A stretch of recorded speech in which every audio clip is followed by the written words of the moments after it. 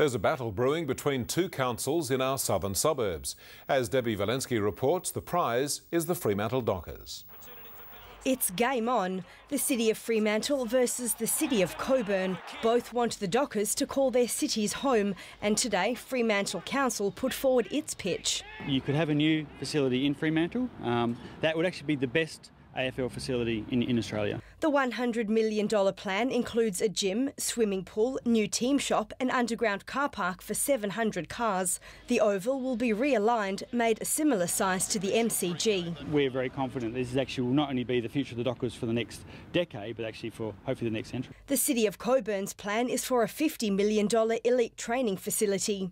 On the streets of Freo today, mixed reviews. I think they'd lose a lot of their supporters if they moved to Cockburn. They call the Fremantle Dockers. I'd hate them to change their name to Cockburn Dockers.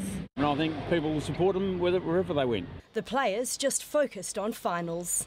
We're getting the job done here, so I don't really care, to be honest. The Fremantle Football Club says the port city is its spiritual home and preferred location, and for them to consider moving, a very compelling argument would need to be put forward. Debbie Valensky, 9 News.